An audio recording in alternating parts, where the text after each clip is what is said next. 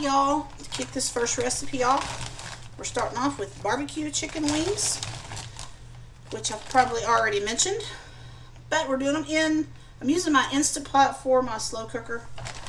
So anyway, here we go.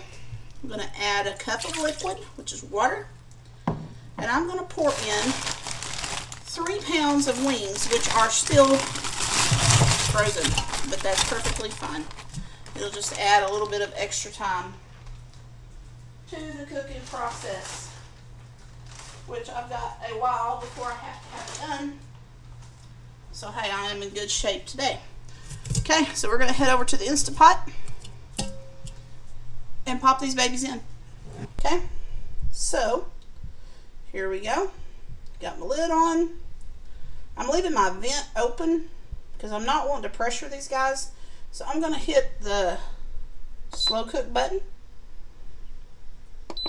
I'm going up to 4.5 hours.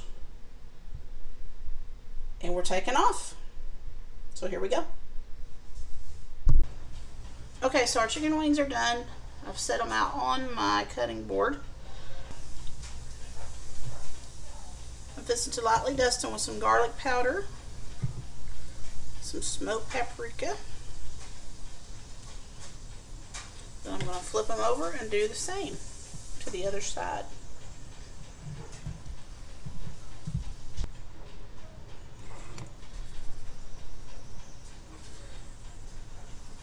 Same process.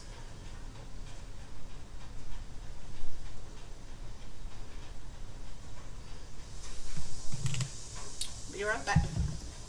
Okay, so I've got some just barbecue sauce. I'm using Kraft. I like Hidden Country, but I was out.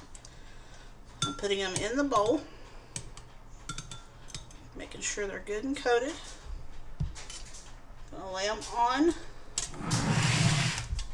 my cookie sheet, as you can see there. Okay, so these guys are all done. So what's going to happen to them is they're fixing to go into my oven, which has been set on broil. I think high broil is what I'm going to put it on, and they're going to broil for 5 minutes on each side.